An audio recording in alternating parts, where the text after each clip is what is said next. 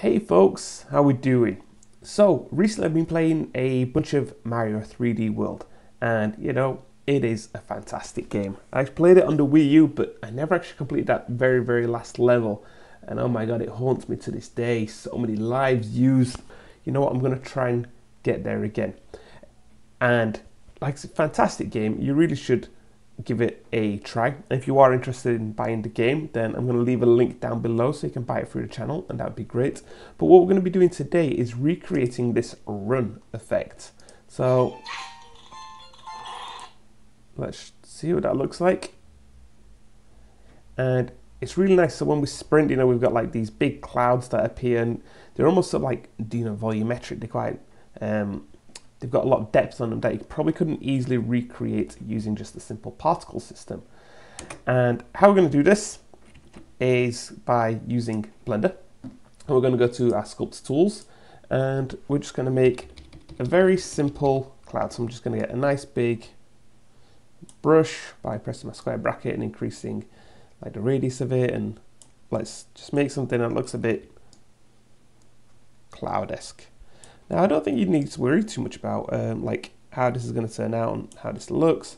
But I'm just clicking and holding and doing some swirls, as you can sort of see.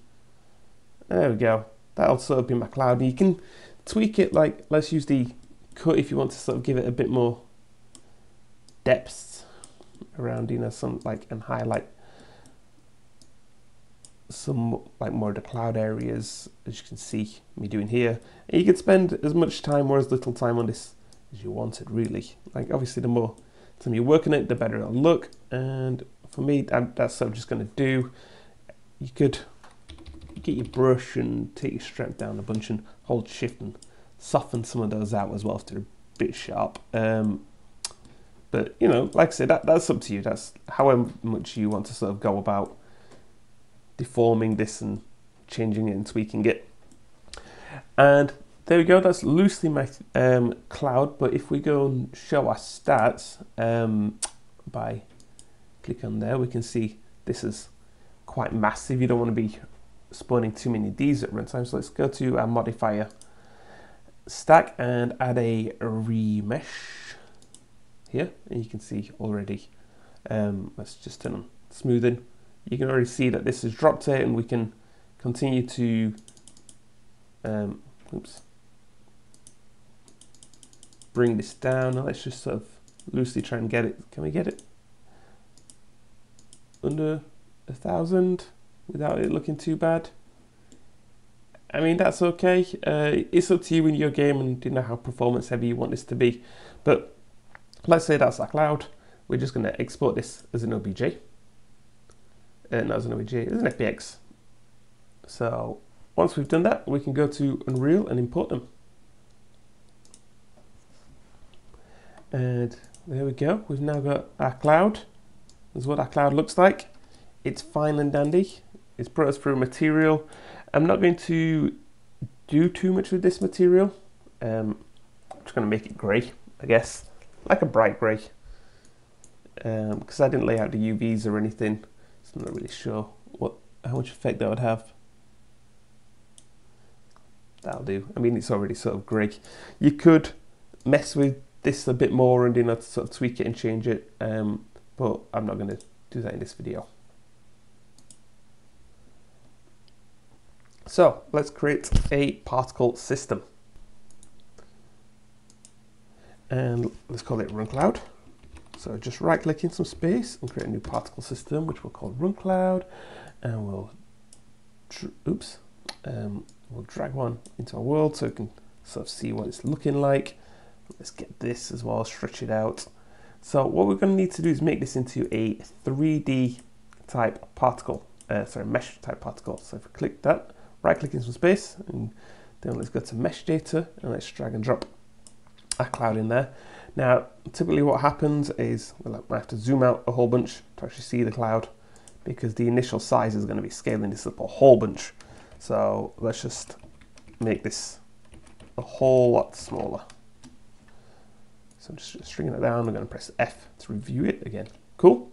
And we can already see it's coming through and it's looking quite crazy. So let's tweak and change some of these settings, shall we? Let's do our initial velocity. And I don't really want much left or right, so I'm just going to set these to about 0.2 and 0.2 and minus 0.2 minus 0.2. So it can have some maybe, but not really much. There we go. That's a bit more like what we want. Next, let's change that spawn. Let's go a lot less, maybe like 8. So the idea is, when it's going to be following, we sort of want it to spawn like that. We can tweak and change these. Let's add some rotation rate. Initial rotation rate. And I don't know, let's just go 0.1. Because again, we don't want much on this. So you can go any which way. There we go, got a bit of rotation now. Even maybe that's a bit much, but we could lower that if we wanted to, but I think that'll be fine for now. Let's add a bit of mixture to our orientation as well, shall we? Let's say 10, 10, 10. And this should sort of deform the shape a little bit more and make it look a little bit different. So you can see how some are a bit sort of like longer and a bit stretched out. So it's just offering a different sort of shape, so not every one of them is going to look the same. The camera facing now, apply rotation, no. I think pretty much all those are fine. We don't need to do any collisions on them. Cool, that's mostly looking alright, really.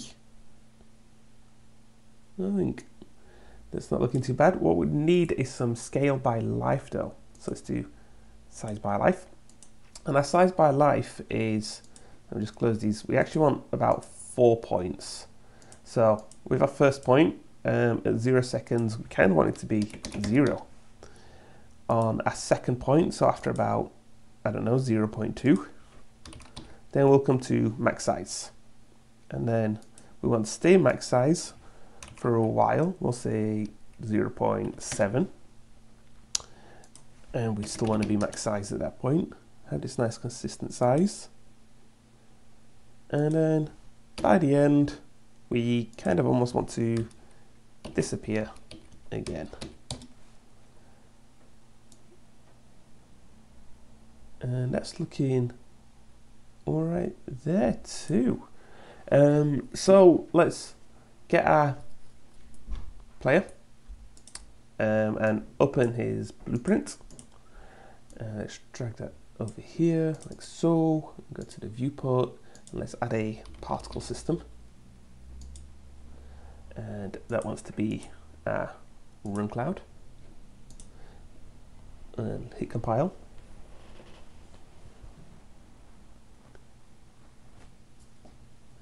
And I'm actually just going to move this, put it a touch behind his legs. There we go. I'm just going to increase the boom as well so we can see this a bit easier. Alright, and let's have a quick look-see, see how this is looking. Ooh, let's remove you, we don't need you anymore.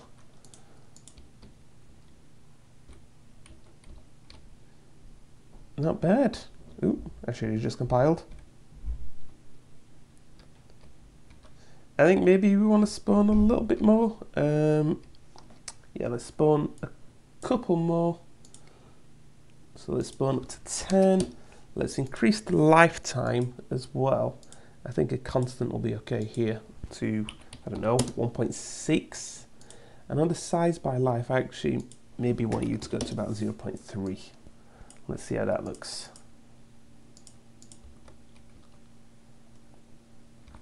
Now we should probably do this on, when you start moving, because obviously when you stand still it looks a bit bad. But the blueprints and the setup you could sort of tweak how you wanted to. But I think for the most part, that's looking alright, isn't it?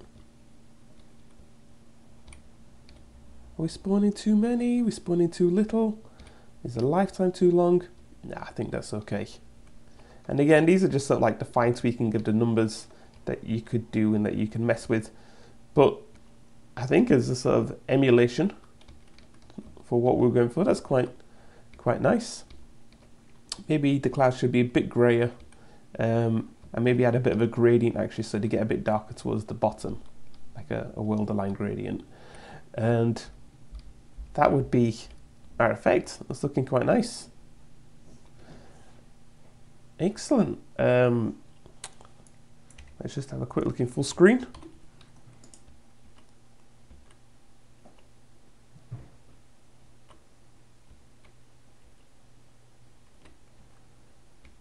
Cool.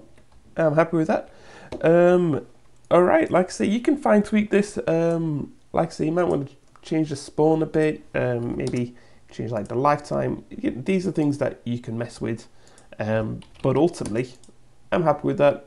I might tweak that and tweak the gradients a bit, but I think that's cool. So as always guys, thanks for watching. I'd love to see or hear what you guys have been working on in the comments. Don't forget to hit that like and subscribe button to help the channel out, and I will put a link to Mario in the description box. It's a great game, you should definitely check it out. So as always, I will catch you next time.